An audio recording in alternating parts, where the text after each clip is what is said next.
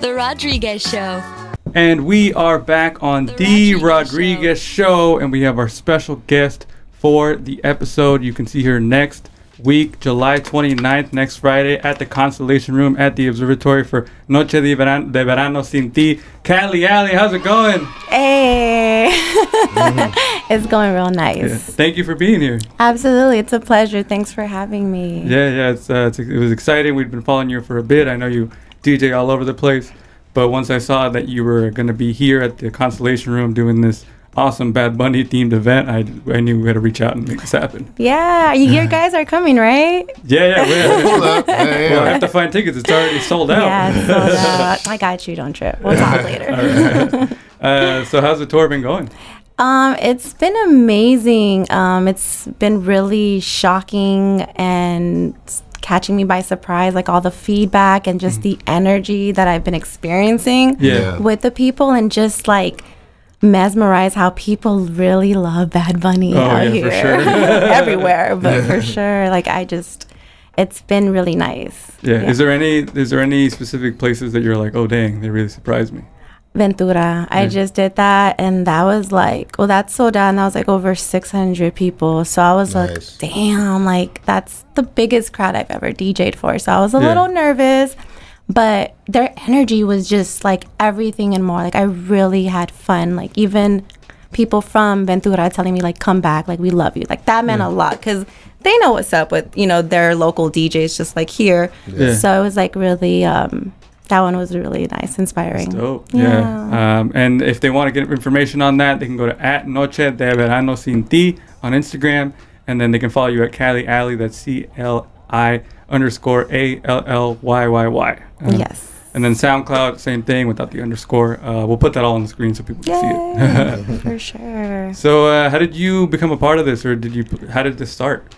So I reached out to this kind of series that they do on the other side that's not Bad Bunny. They do like also a Taylor Swift theme, and that looked fun. So I was like, hey, like I would love to be a part of it if you need an extra DJ. And they're like, oh yeah, we'll keep you in mind. And you know, they actually did keep me in mind for this concept. So they're like, are you you know, do you know Bad Bunny's catalog really well? I was like, yeah, like, of course.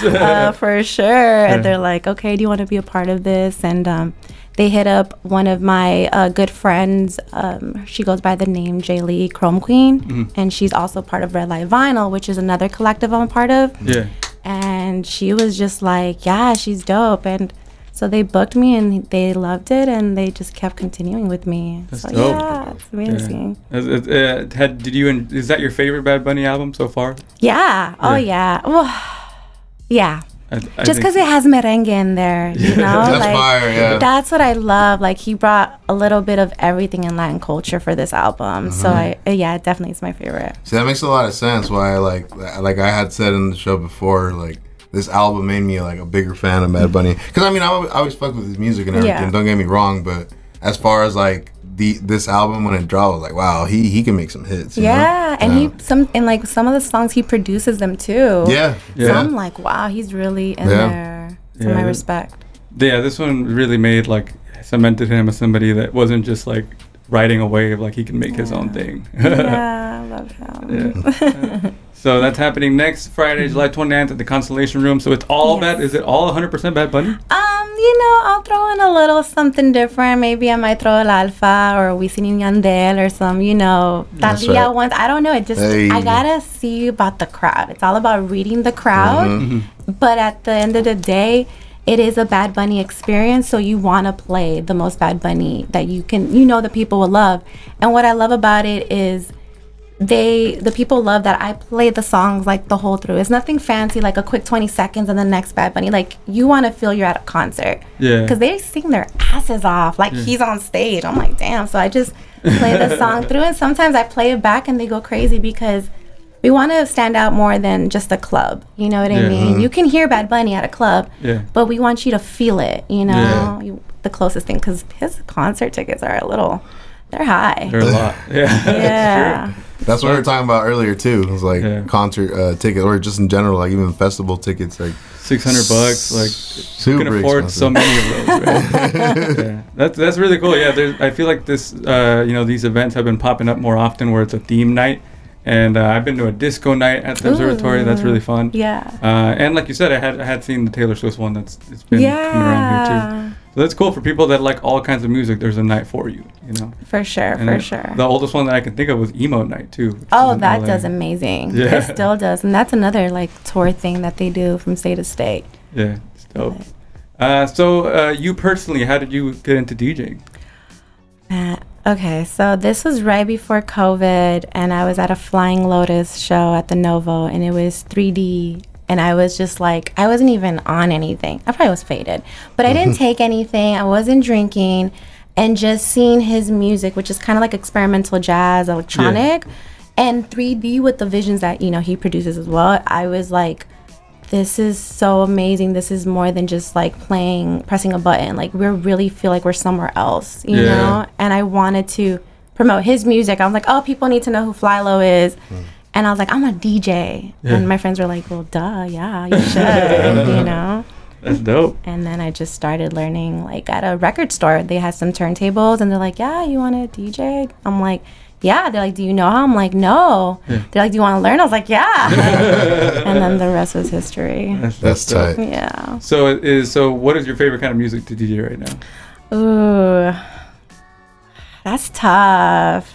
It's like asking me what's my favorite movie. I don't, I have my favorite thing is that I'm universal. I can DJ whatever the city you put me, whatever environment.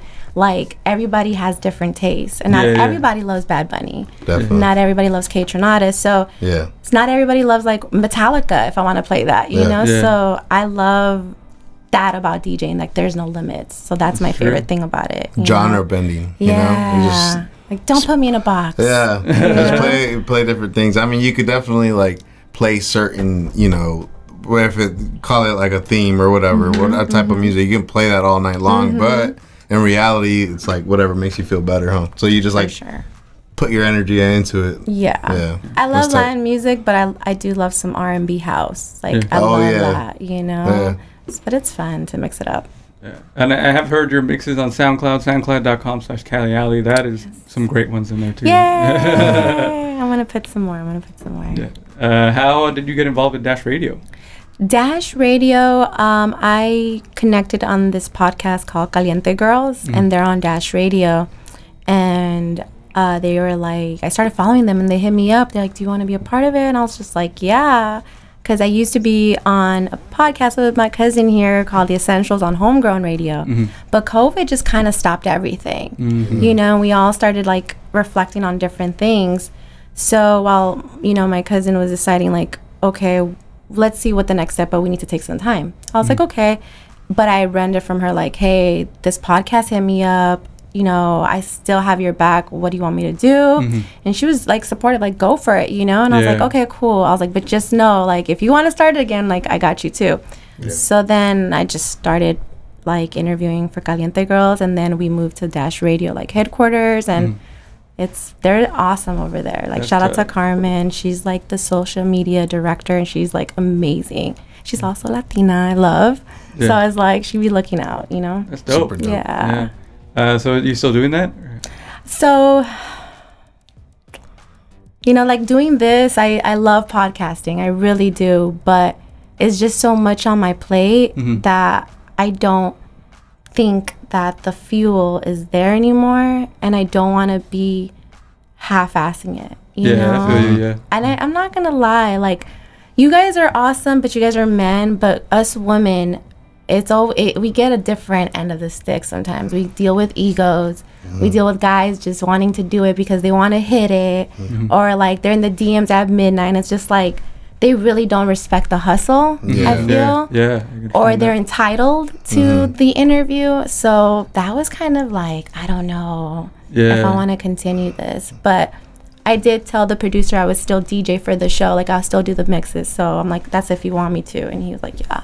So I'm still part of the team. But as far as, like, interviewing, I think COVID made me introverted and kind of just, like, to myself. Yeah, I did see on your Twitter that you said you decided to focus more on the DJing stuff. Yeah. And, I mean, it is like, even with us, like, we do deal with egos and stuff like that, and I can only imagine for a woman how much harder it is just because of, you know, people assume things, like you said. Yeah. Oh man. But it sucks. It's good that you're focusing on what you want to do, and there's still these like things that you can do, like Noche de Verano Sin Ti, where you're doing your own thing and how you want to do it. Yeah, definitely. Still about the music for sure. Yeah. So moving forward, like what are your goals with this focus of just doing DJing?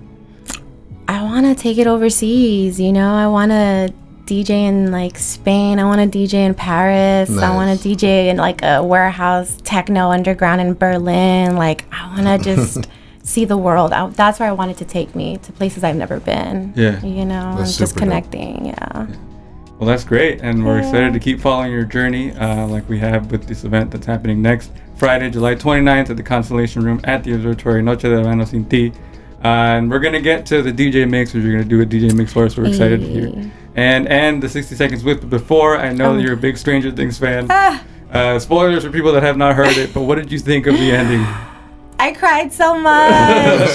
I mean, I cried throughout this whole season. Like, shout out to Sadie, you know, the one that plays Max, and because she did a phenomenal job. The episode was episode 4? Episode 4 was so good. I cried. I mean, it was just so well written. It was the way, the zoom in, the shots, the angles, the upside down shots, just like everything, the acting, just... The music? The choices? Music. I mean, it was phenomenal. Like, just every character was perfect. Like, it was chef's kiss. Yeah, I loved it. I'm excited for 2 years from now when we get the next season. I want them to kill Will. I think it's time. Yeah, I think that's what's gonna happen. Yeah, I want him to go out like a hero though. Like, but I feel like he's still connected to Vecna, so I don't know. I think that's what's ultimately. I feel like that's where it's leading. Yeah, and that's gonna be sad, but we're ready for it.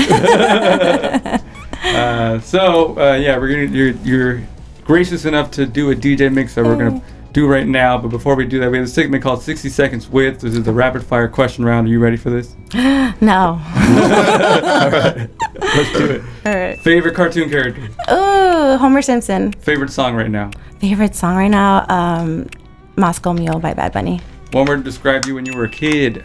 Brat. You have a hidden talent? Ooh. My hidden talent? You could keep it hidden if you want. I know, right? I would say I can do some hula hoops by myself. I don't know.